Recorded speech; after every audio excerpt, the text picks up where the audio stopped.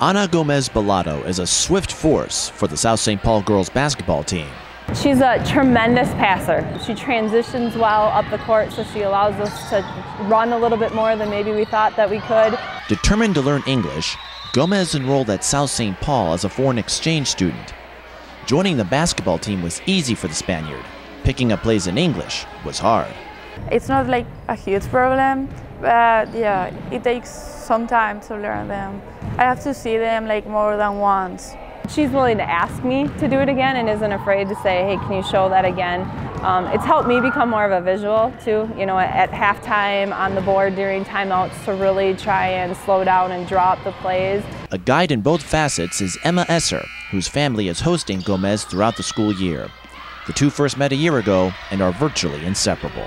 We talk some Spanish, but she really likes to work on her English a lot, and I'm not a big fan of speaking Spanish all the time. I never played any sports with my sister, so to have Ana there and then to have us go home together after games and stuff and talk about it and talk about things that we did and stuff, that was fun. Their camaraderie alleviates any homesick emotions for Gomez, along with the support she receives from her homeland.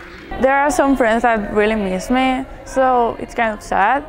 But I think they are pretty good. They are like, yeah, you are in Minnesota, that's so cool. The Packers aren't frontrunners in Class 3A, but they have a leading example of the benefits that come with embracing foreign cultures.